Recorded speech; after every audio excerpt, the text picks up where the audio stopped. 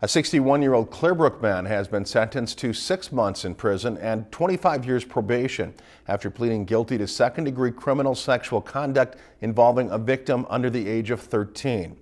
Rodney Erickson pleaded guilty in October to sexual crimes with a girl beginning when she was younger than 9.